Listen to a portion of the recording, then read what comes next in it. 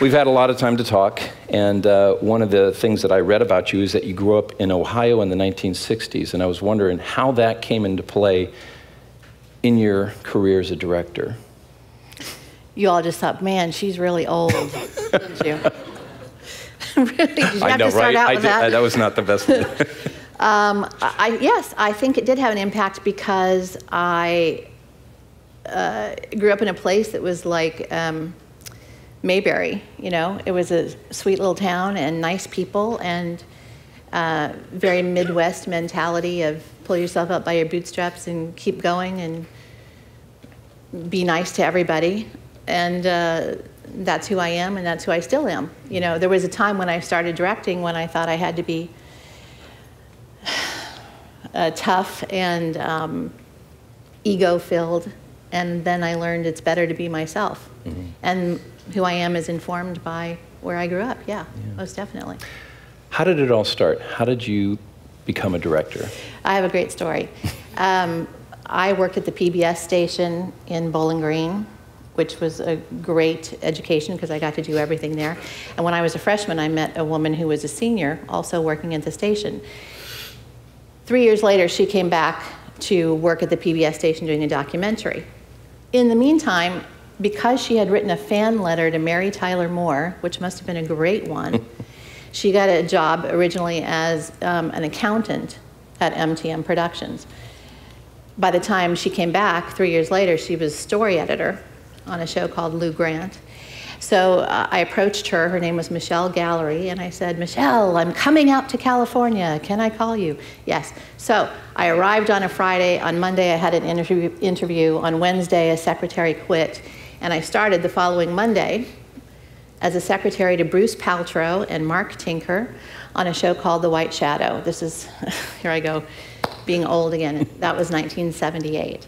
And I didn't know anything. In fact, I threw away all of Bruce's correspondence the first year because I didn't know I was supposed to keep it. I had no idea how to even be a secretary, really. Wasn't trained to be one. Mm-hmm. But I typed every script by hand. Mm-hmm. And answered all the phones and learned and stayed with Bruce and Mark for 10 years because they made a show after The White Shadow called Saint Elsewhere. And at that time I became the associate producer, which meant I supervised all the post-production on that show. And that's where I started directing. So it was a really straight line. I was at MTM for 10 years. Yeah, that's fascinating. I hope so. Well, it is. It's interesting. Most people will look at how do we get into this business, and you know, less than 16% of the directing field is females. I owe that to Bruce. He was known for giving people a shot as a director. At that time, on this show called The White Shadow, it was about a basketball team, an inner-city basketball team with a white coach. And several of those actors got their opportunity to direct, and that includes Kevin Hooks and Tim Van Patten and Thomas Carter, all of whom are extremely well-known directors today. And then there were some other people too, including me. Mm-hmm. And I'm just blessed that he gave me a shot. I was 28, and when I look back on that now, I think, really? He gave a 28-year-old who knew basically nothing a shot to direct? But it's not that I knew nothing, because as an associate producer, supervising post-production, that's a great way to learn how to direct, because you learn how to visually tell a story. And I took an acting class for 5 years so that I would be able to communicate with actors. And I was on set as much as I could be, so I feel like I was prepared. When I say I was 28 and I knew nothing, what I mean by that is I was young, and you don't know so much about life. I know a lot more about life now than I did then. I've been in the business 30 years. I've been around a lot of directors when I was in Los Angeles, a lot of male directors. But your personality, you're very, very nice person. There's no air about you. Thank you. And I just, you know, we were talking backstage before we came out here, and you were telling me that you just were on Parenthood, and you met Craig T. Nelson. Could you tell us about that? Well, Craig T. Nelson has had a long and esteemed career as an actor, and any actor, when a new director comes in, is going to want to know, can I trust this person? Will she protect me so that I don't look stupid? Will she be asking me to do things that make me feel stupid? Does she understand the script? Does she understand the story? Will she give me good direction? I went to Craig's trailer the day before we started shooting, just to introduce myself. And we started talking about the script and about some ideas he had, and he asked me questions to which I think I had the answers he was looking for, so that when we started shooting the next day, he felt, okay, good, she knows what she's doing. I'm safe, it's all right. Right. But every actor is going to test the director because they need to. They need to know that they're safe and they won't look stupid. Obviously. You told me that you're getting ready to do an episode of Heart of Dixie, and you told me that you got the last 20 scripts, is that right, for research? I could have. I asked for the last 5. The last 5. Before mine. Okay. And that's the research you do to go into an episode? I look at episodes if there are episodes to view. If there aren't, if it's the beginning of a season, I read scripts. Or I look at previous seasons worth, because as a freelance director, it's my job to jump into a show and swim with it, swim with the current, not go against it, understand what the show is, what kind of story they're telling, maintain the style of the show, and do the best job that I can with my creative vision while honoring the show that it is. Okay. Most of my students are sitting out here, a lot of directing students, and the book that they are reading right now is called Directors Tell the Story. Bethany co-wrote the book, and wanted you to tell us why. How did that come about? You know, because I'm a freelancer, I go around from show to show to show, and very often both cast and crew will say to me, "You won't believe what this last director did or didn't do," meaning they weren't very good at their job. And I kind of took that personally. You know, I felt bad that I was being judged against these people who were so lame. So I thought, well, what can I do about that? I can sit around and complain, or I can do something. And so what I did was, with my co-writer, Mary Lou Bell, I wrote everything I knew about the business. It's a very specific business that you have to be in to understand, but I thought, well, I'll write it down. I'll give everybody everything I know, and also talk about the way I think the job should be done, which requires a lot of preparation and a lot of caring, because a lot of directors today, I felt like their perspective was, I've been on sets before, I can direct. You know, I've been an actor, I can direct. I've been an editor, I can direct. I've been a writer, I can direct. And that's so offensive to me, because there is a craft to it. And people don't want to put the effort in. So I want to teach people to put the effort in and do it the right way, and also be nice and kind and loving while you're doing it. Right, and that leads me into my next question, which is, you make it a point when you get on set to learn every crew member's name. Yeah, sometimes I don't learn all the grips and electrics, because they come and they go and they're off in the shadows, and I may not meet all of them. But yeah, I try to know everybody and what their job is, and because everybody contributes in such a wonderful way, that doesn't seem like it should be a big deal to get to know their names. Not to everyone, but... and when we say that's about 50 people on a crew. So there's a lot of aspiring directors sitting in the room right now. What should they do to prepare, other than going to film school, to become a director? Shoot, shoot, shoot, shoot, shoot, shoot. When I started in the business, you know, it was all on film, and that was a much more difficult thing to do, but you guys can shoot movies on your phones and cut it together on your computer.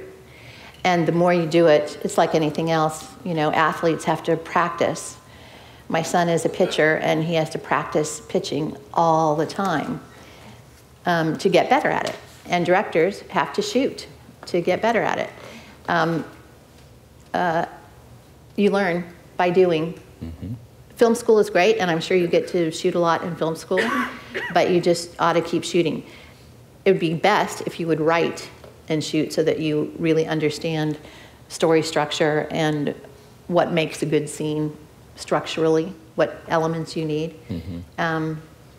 And then the last thing that I would say is you have to understand, having done that, let's say you've shot 50 shorts between film school and what happens after film school. You're still going to have to start at the bottom if you get in the business. You're still going to have to start as a production assistant. You're still going to have to get people's coffee and their lunches. It's not very dignified, but that, again, is another opportunity to learn. Bless you.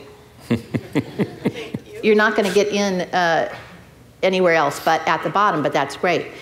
When you start at the bottom, then you can start thinking, which direction, bless you again, which direction do I want to go? Do I want to get to know the writers, or do I want to get to know the editors? Or do I want to get to know the director of photography?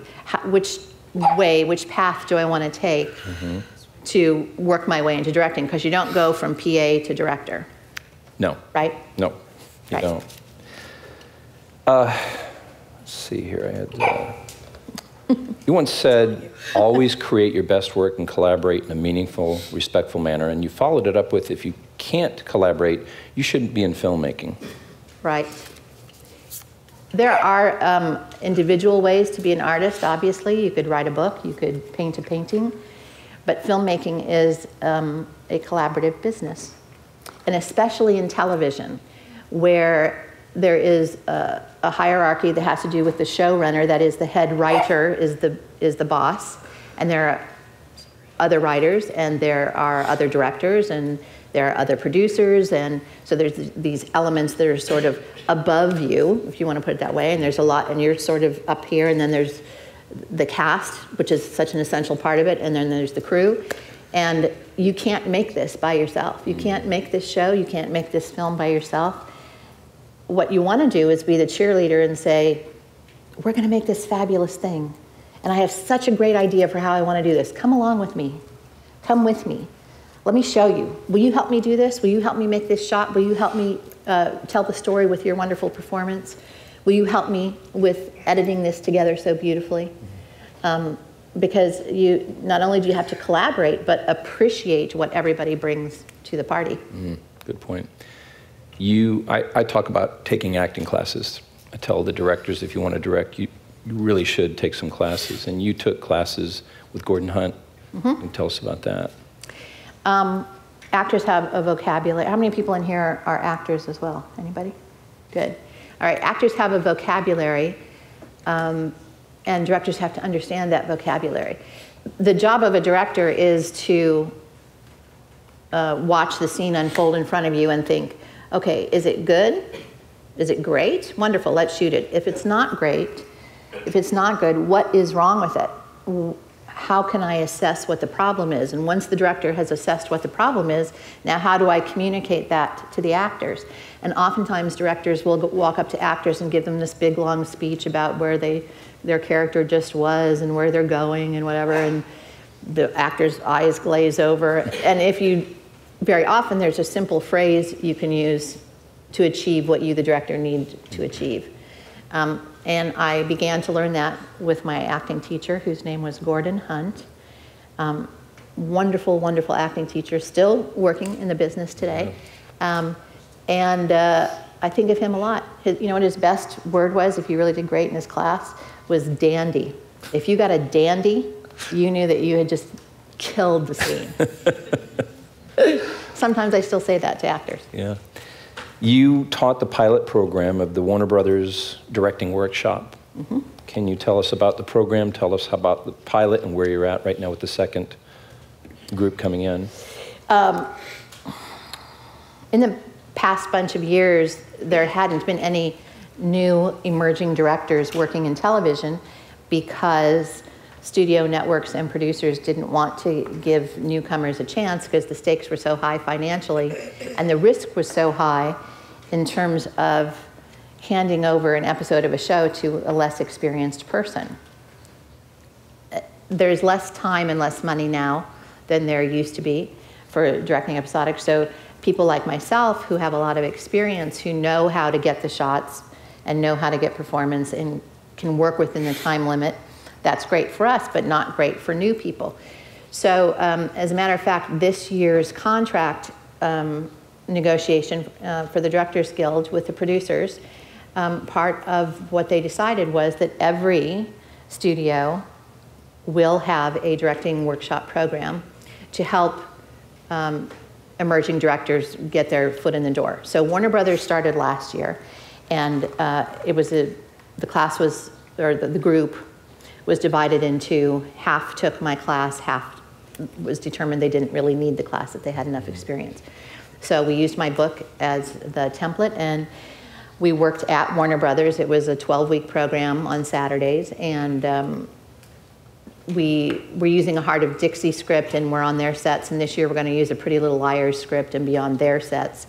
And so the candidates get to prep a script that is block and shot listed and understand everything about it, and work with actors on the sets, not the actors from the show, but actors that I bring into the class, but working on the sets for which the script was written.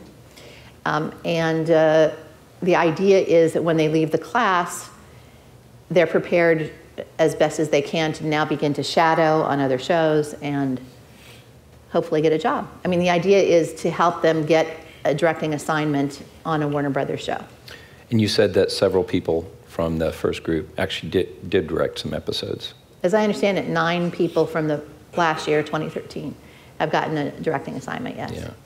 And I'm sure a lot of these people in the audience right now are thinking, okay, how do I become a part of that program? Go to the Warner Brothers website, and actually the application time is right now, but none of you guys would qualify. This would be after you've been in the business for a while. You can look and see what the requirements are, but you need a short film that's played in a major festival or an episode or a national commercial. Okay. The idea is to take people who have graduated from film school and have worked somewhat in the business but need to really now get a foot in the door of, I could say, the real world of episodic television to help them get in and get going. Okay. Top 3 favorite actors that you've worked with? I could have said 10. I know. I wish you would have told me you were going to ask that question. I know. I had to throw a zinger in somewhere. Well, I love Sally Field. I worked with her a lot on a show called Brothers and Sisters, and she doesn't suffer fools gladly, so it's a good thing I'm not a fool. Just because she has so much experience and knows what she's doing so much, and I learned a lot from her. She's just really gifted. And she's a director actress. Too. Yeah, yeah. I don't know how much she's directed. She didn't direct on Brothers and Sisters. But no. You mentioned Robert Downey Jr. before. That was on Ally McBeal. Do you guys remember that show? Yes. For a year, he was on Ally McBeal, and then the next year, the person who took his slot was John Bon Jovi, so I worked with him too, as a love interest for Ally McBeal. My story about that is that when he came on the show, the producers said, leave him alone, let him do what he does. We all know he's genius, but TV is a new realm to him. We're trying to, give him some space. And I tried that, and it didn't work very well because I needed to be a director, and he needed to be directed. And once I stepped in and started doing my job, we had a lovely relationship, and it was fun. Denzel Washington, you may not have known this, started in television on the show that I first worked on with St. Elsewhere. And I owe him a lot because the very first episode I directed, A storyline was about his character and Alfre Woodard's character falling in love. And the second episode I directed, those characters broke up.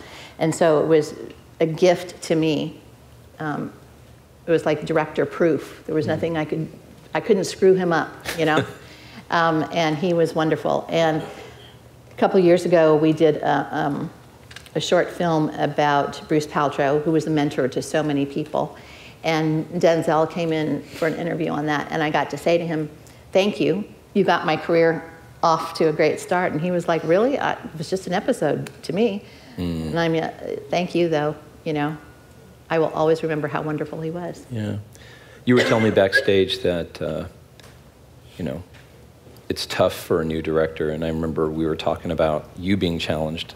After 200 episodes, you would think there comes a point where it's like, oh, it's Bethany Rooney. But you know, it's a new show. Sadly, every time. no. And you're the new guy, you're the new person on the show, because the shows are going on sometimes for 5 seasons. Right. And so what is it like for a young actor, or excuse me, for a young director to walk onto a set if you're challenged with 200 episodes? What's it like for them? You guys got to be strong. You got to be tough. And but you also have to be available, and the main thing to know is that you have to prep the material and have the answer to every question that an actor would ask. But everybody is going to test you. Everybody is afraid to put themselves in your hands, and not only the actors, but the producers as well. Here comes this stranger, and they're handing over a script and saying, do the best you can, and I hope it's really good. So they're going to test you as well. But I understand that, and I think anybody would. It's just that you have to do your homework, and you have to know what you're doing, and you have to have a vision for the episode. You have to know not only what story the performances are supposed to be revealing, but how you intend to shoot it. Visually, how are you telling the story? It's a tough business to be in, and I have to say, after my first episode, Bruce Paltrow called me into his office and yelled at me up one side and down the other and said, you're not the captain unless you steer that boat around. And he was really, I was in tears, of course. And looking back on it, well, let me continue that. And then, so I was devastated, and the next day I went into his office and said, please give me another chance, I'll do better. And he did. He gave me another episode later that season. But I think that his motivation in doing that was to say, this is a tough business, little girl. You're going to get yelled at a lot. And if you can't take it, don't get in it. You shouldn't be here. Yeah. Right. Yeah. What is another zinger for you? Out of all 200 episodes, there usually is an episode that you remember as being your favorite, meant the most to you. Is there one that stands out? I get asked this periodically, and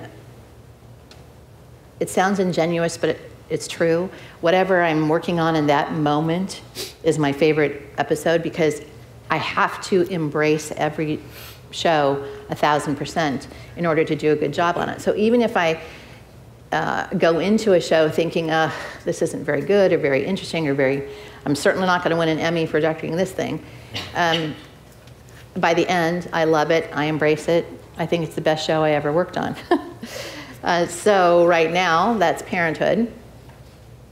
Before that, I did Nashville, which was a wonderful show to do.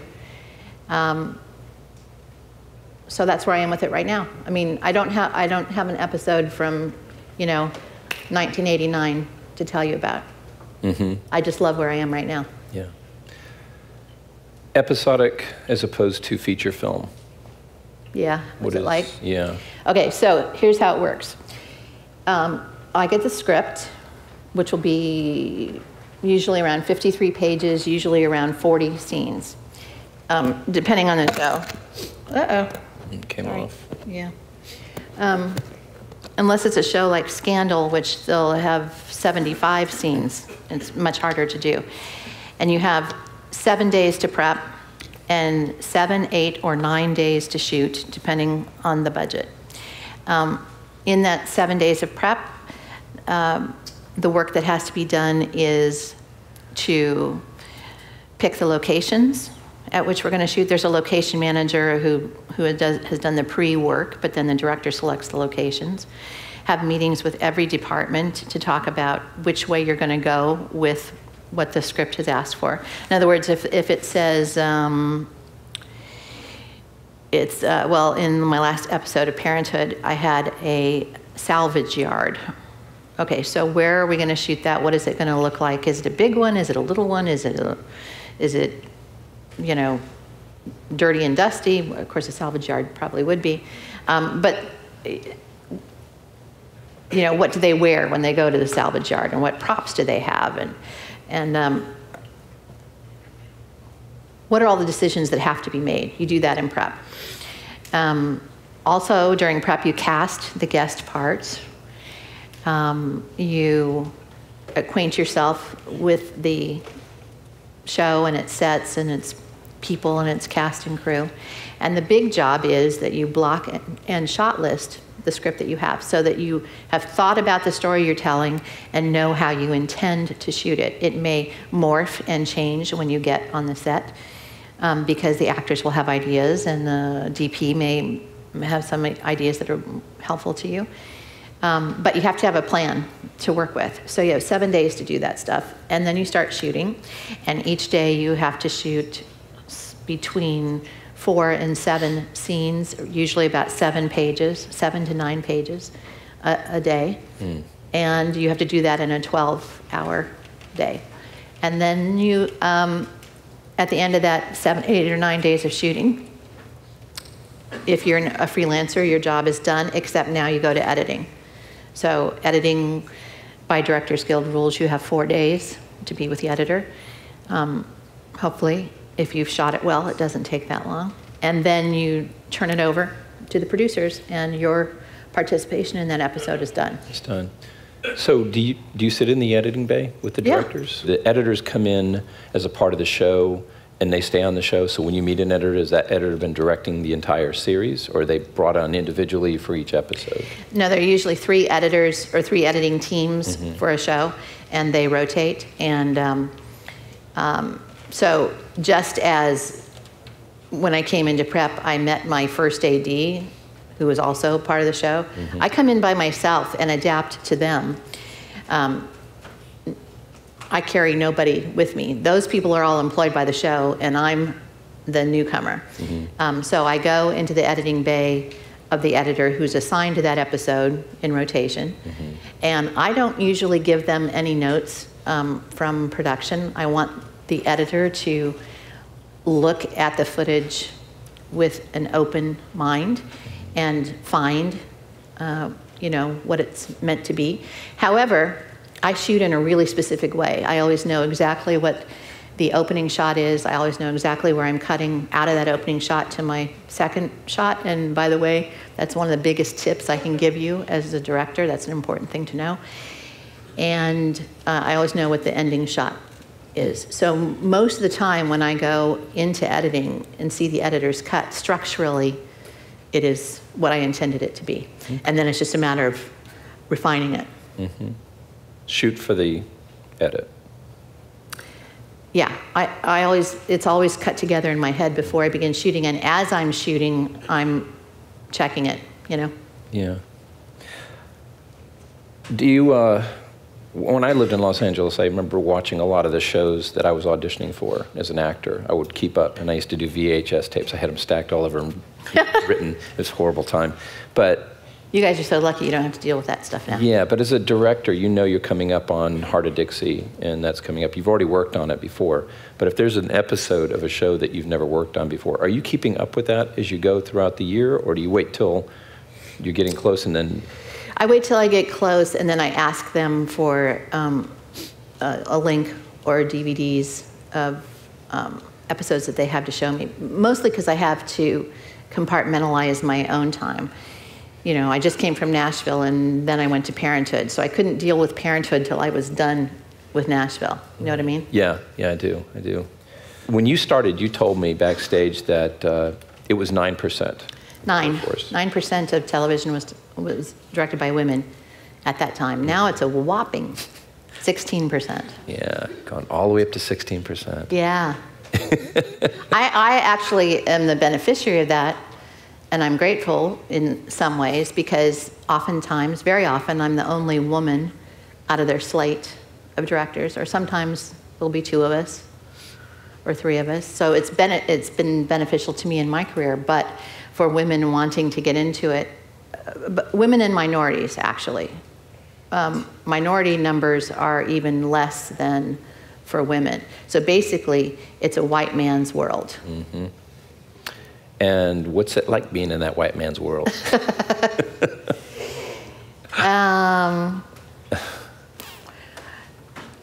You know, the only thing that I can do, the 2 things that I can do is be the best director that I can be. Mm-hmm. Because they're going to lump us all together, you know. The last woman we had here, last woman director we had here, blah, blah, blah. They don't say the last man director we had here. Men don't get lumped together like women do or minorities do. Mm-hmm. So what I can do is be the best director that I can be, first, and secondly, I can share what I know, which is why I'm here and why I wrote the book, so that other people, when they get the chance, will be prepared to do the job in the best way they can. So that the reason that it exists is white men are in power and they don't want to share that with people who are unlike them. They want to be with their buddies, their homies. That's just what it is. So if I, as a woman director, do a great job for them, then maybe they'll think that women directors aren't such a bad thing. Or if a African-American director comes in, they might not, and does a good job, they might not think that's such a bad thing. Mm-hmm. So we're going to try and make progress a little bit at a time. 9% to 16%? Well, yes, you know, let's get that up to 17. It's going up, it's not going down. Yeah, well, yeah, but for a lot of years, it was really consistently around 10%. Was it? Yeah. Okay. So, you know, a day in the life of a director. You've talked a little bit about it. You've talked about your pre-production. You go out, like you said, for Parenthood, you had to go to a salvage yard. Yeah, not only a salvage yard, but the Pacific Ocean and an ATV park. That was pretty much it. And a restaurant downtown and Sunset Boulevard in Silver Lake. And if you, so a lot of locations. If you have scouts that do that for you, and they come to you and they say, "Here's what we're thinking." Yeah. If you look at it and go, "That's not what I've envisioned," right? It changes. Yeah. It's my decision. It's your decision. Yeah. Yes, exactly.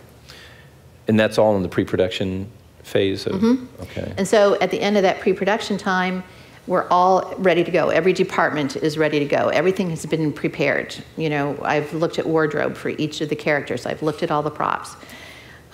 We have visited the locations, and I have said, okay, this is the direction that we're going to shoot, so you can park the trucks over there, and you can cable from the generator from over here, and everything is, you know, everybody is ready to go.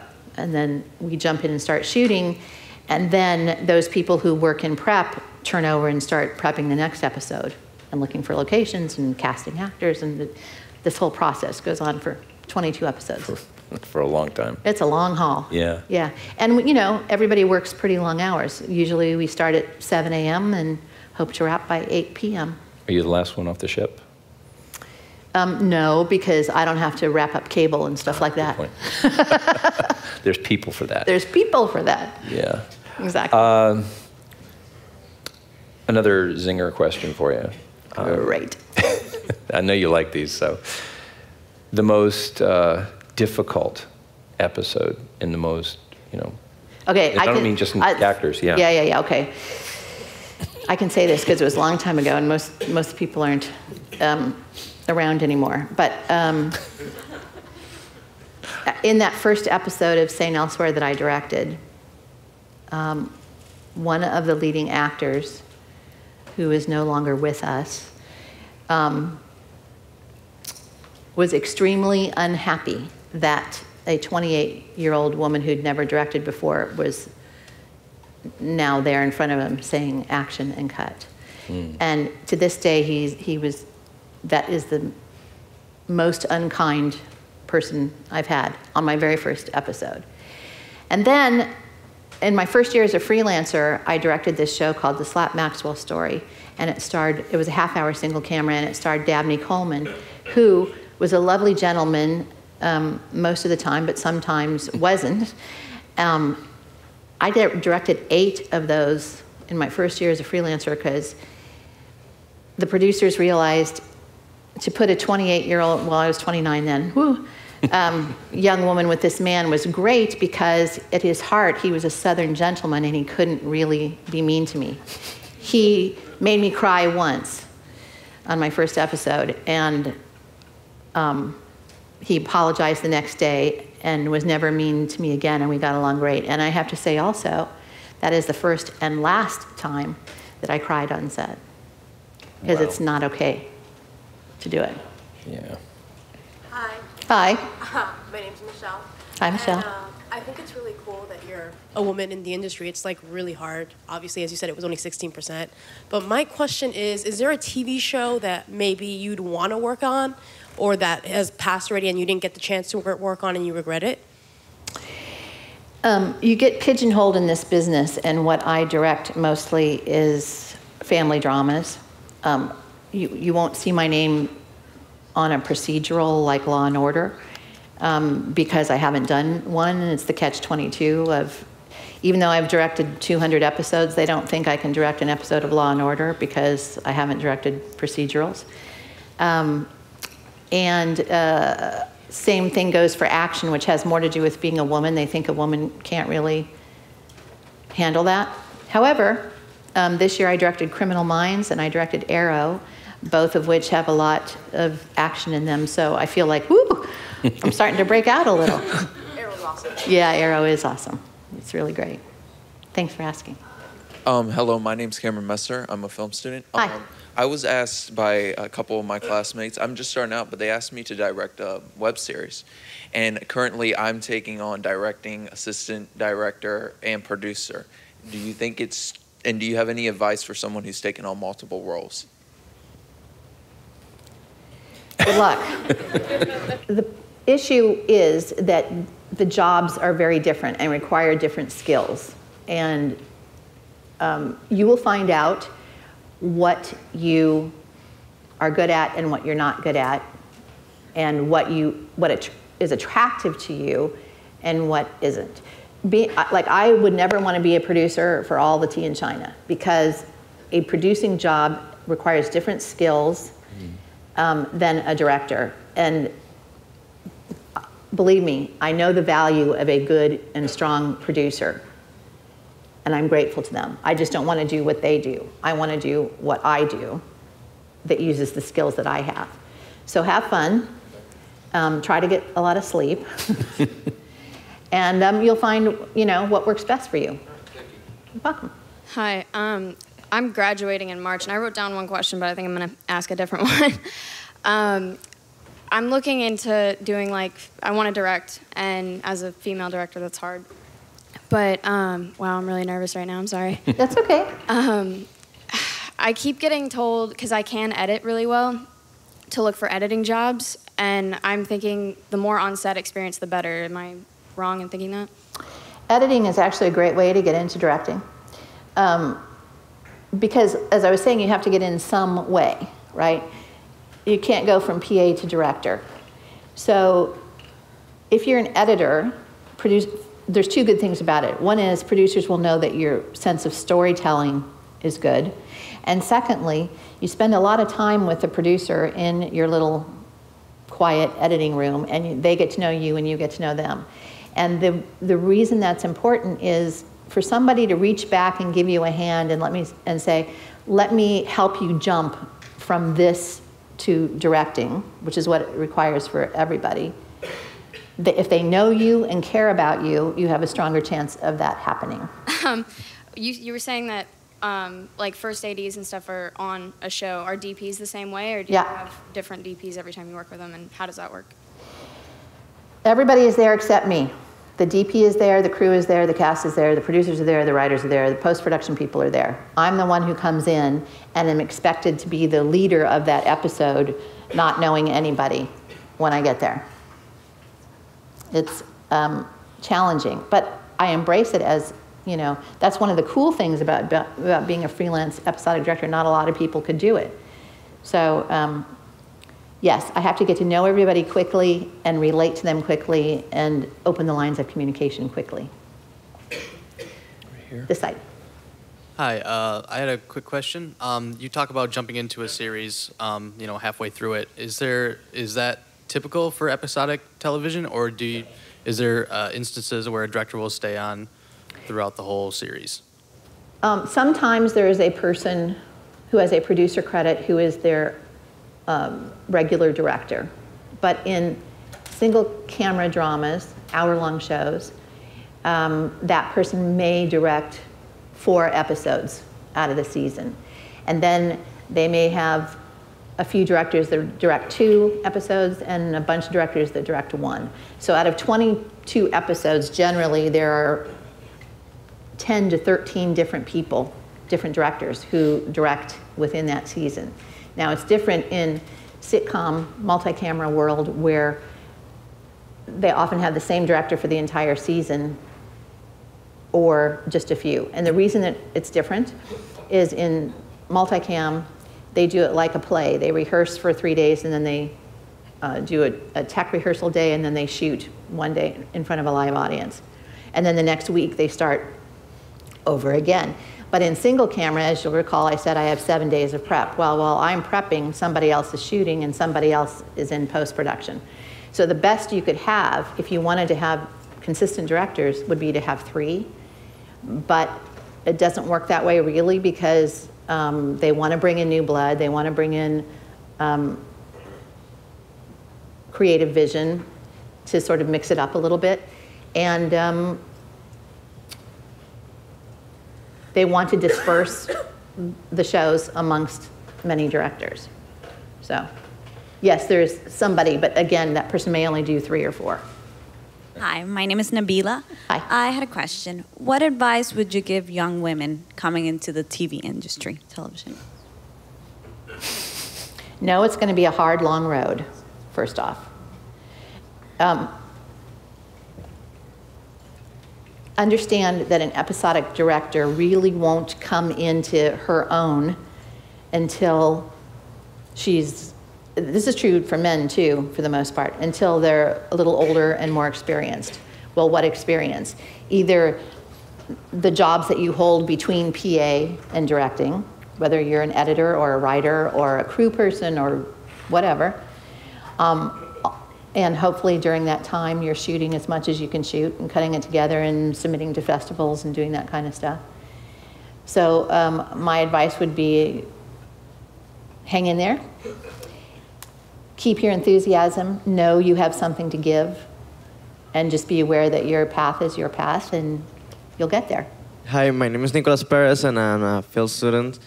I would like to know do you think there is a big difference between directing television to directing movies?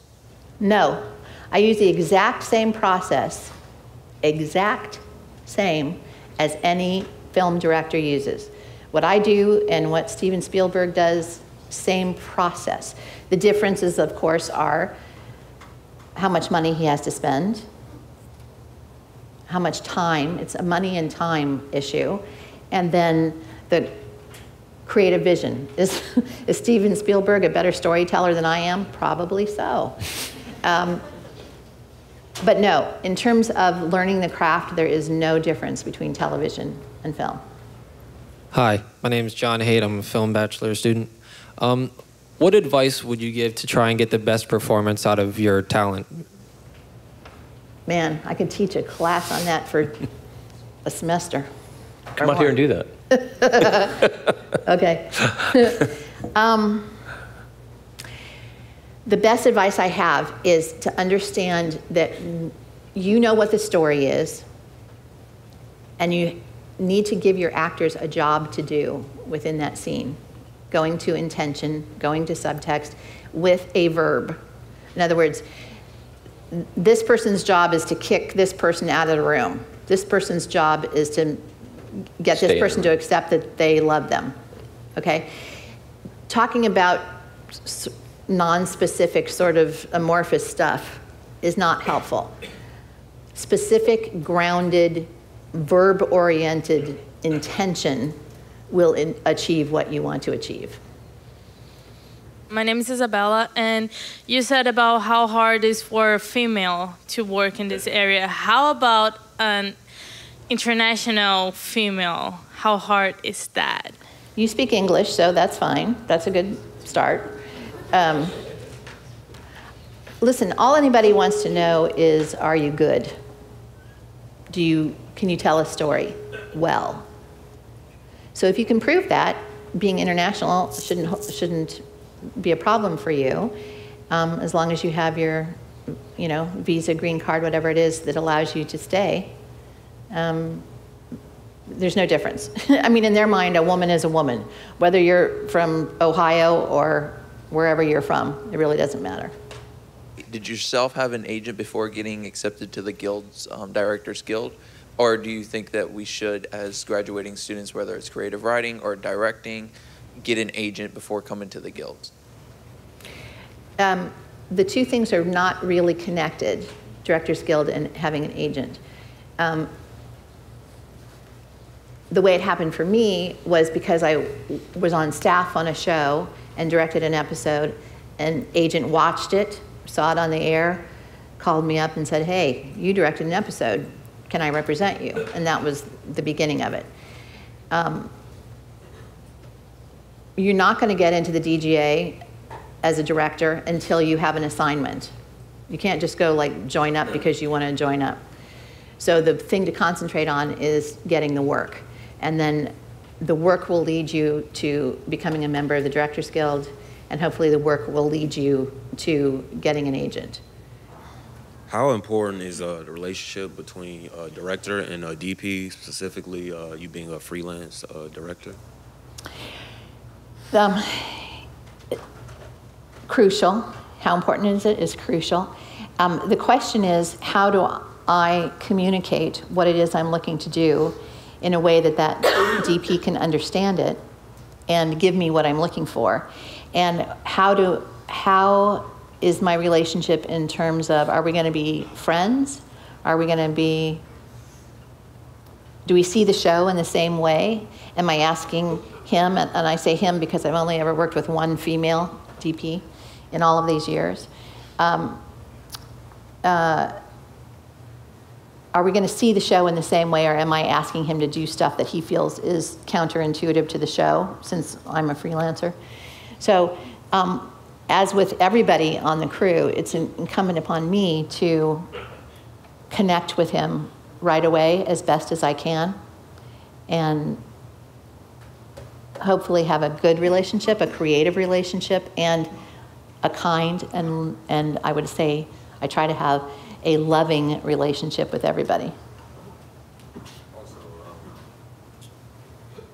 Because you're jumping into a show that's already developed, would you say you give them more, I guess, leeway to do their own thing compared to if you were starting a film or you're starting a show with them that's not already established?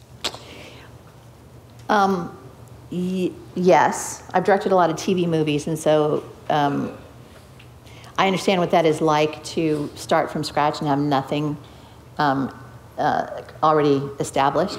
But the way that it works in episodic television when things are already established is what I can offer is a even more specific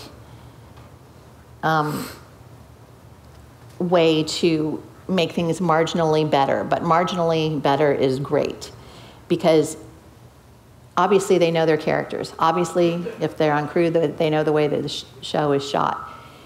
But I can be a new eye and a new voice to keep them on the same track, but just say, hey, I'm noticing something that maybe you hadn't noticed because I'm a new eye here. And as with everything in this business, the more specific you can be down to the, and I mean in editing, it's, a frame makes a difference. In performance, let's say I give them a note about, just have a little bit of sense memory about this moment, calling back to something, that will make that moment better.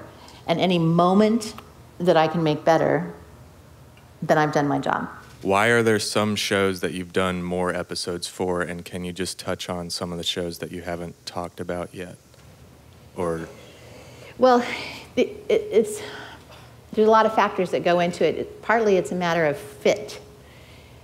As a freelance director, am I a good fit with a show? Do I like them? Do they like me? Does my style mesh with theirs? Shows that I've done a lot of are Desperate Housewives, Brothers and Sisters, Ally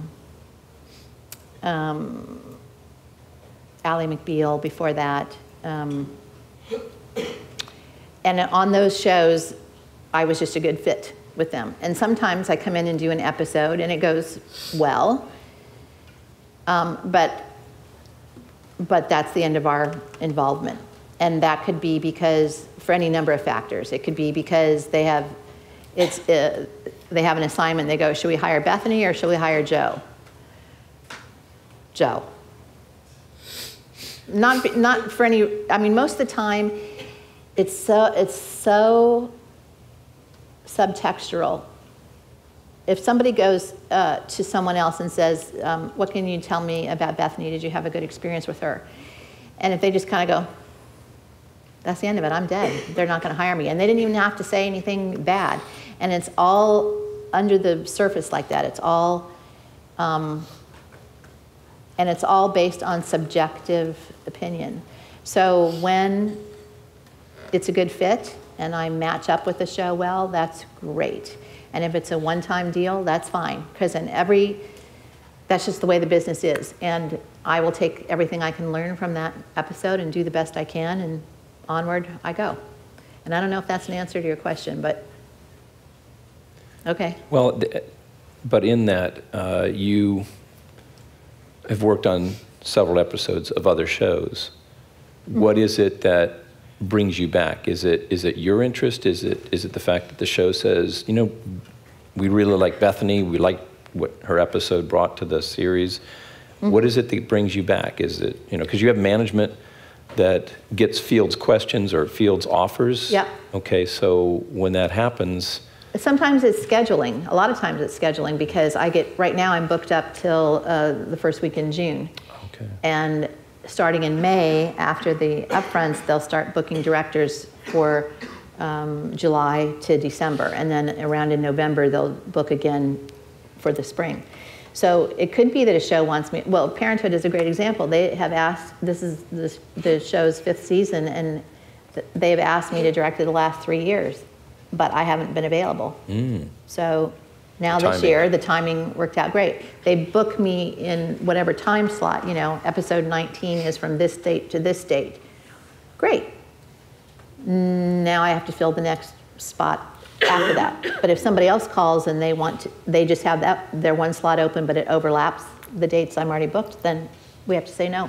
Okay, interesting. Yeah, and the weird thing, the crazy thing about it is every show is fighting for directors at exactly the same time. Mm. Once the upfronts are over in May, every show is trying to fill their schedule and calling every agent in town. They have their wish list. And here's another thing. Directors have to be approved by the studio and by the network as well. So it's a fairly short list, you know. If you're you could be on the ABC list but not be on the NBC list. It's just all weird. So you're DGA. I am. And yet, even though all of the directors are under that umbrella of DGA, they still have to be approved. And what is the approval? How does the approval take place? What do they? There are executives in charge of each show, and they have to sign off. So they look at your episode? The producers may say, we want to hire Bethany, and then if I am known to the studio, let's say the studio is Warner Brothers and the network is ABC, mm-hmm. though I don't think that happens that much. But anyway, also the studio and the network has their list and can propose it to the producer, to the mm-hmm. showrunner, who may not know me and doesn't care and wants his own people or her own people. So it's a lot of favoritism. Yeah, and there's a lot of mix and matchness going on. You know, if you're a director who's approved by studio but not by network, then what do you do? It's almost like an actor. Very much. You have to go through the suits, is what we used to call them, the suits in the room, and get through that Exactly. approval process. Wow, that's Exactly. fascinating. You got a question? Yeah. Wait, can you guys hear me? Okay, there we go. My question is about like if you guys recall, there was a writer's strike a couple of years back, and it was really bad on television. Like the scripts were Yeah. awful. I was wondering if it's like, does it become the responsibility of the director to salvage that? Like, if you wind up getting scripts that aren't really that great because you're going off of B, C-list writers, or like, how do you turn that from something that's obviously going wrong to something that still works to your favor? When I get the script on my first day of prep, that script has already been approved by the studio and by the network. So I'm not there to turn it on its head. The only thing I can do is offer my thoughts and suggestions to the showrunner, and those will get addressed, but those are at best Band-Aid fixes because we're not going to pull this thing apart at this point. So then it becomes my job to direct it in the best way that I can, to dress it up in whatever way I can with the actors' help and with the crew's help, to work with that script and create the best episode that I can do. But in episodic television, I'm not going to come in and throw that script out. That's not my job or my place. Never here. Bethany in the very back. Hi, thank you so much for coming. First of all, I'm geeking out a little bit because Parenthood is one of my favorite shows. Awesome. So that's super awesome that you're working on that. I'm a little starstruck. Second of all, I'm really curious to see if there's any shows that are out there that you haven't directed yet, that you've got your eye on, that you'd like to direct. Well, I haven't cracked into pay cable yet. I haven't been approved by HBO or Showtime. So there are some shows, I mentioned Tim Van Patten earlier when I was talking about White Shadow People. He is the director of many of the episodes of Boardwalk Empire. So I would love to do Boardwalk Empire, but I haven't been approved by HBO. His path has gone in his way, and my path goes this way. Interestingly, he and I directed both a lot of episodes of a show in the early 90s called Touched by an Angel that we shot in Salt Lake City. So there we were, our paths were at the same place at that point. And then he lives in New York and went on to Sex and the City and Sopranos and now Boardwalk Empire. And also Band of Brothers, The Pacific. I mean, he's had a phenomenal career. I have too, but just in a different way. Hello, my name's TK, and I was wondering, does understanding character development help you to create better scenes for when you're on set and you're just coming into a show and you're watching DVDs and you're paying attention to each episode and you're seeing different characteristics and different things just keep changing about the character? Does that help you to create better shots and get a better creative mentality? Everything that I can understand about a show helps me. But in addition, what helps me is trying to make every moment the best it can be, the most full storytelling it can be, whether that's in performance or whether it's in the shot or whether it's in the relationship between characters or whether it came as a Band-Aid fix as part of the script. Yes, character development, understanding that is helpful, as is every other aspect. I have to look at it all and do the absolute best, and best is most specific job I can do in every aspect of being a director. Thank you. You're welcome. All right. Well, thank you all for being here today actually, for this. And thank you, Bethany Rooney. Let's hear from Bethany Rooney.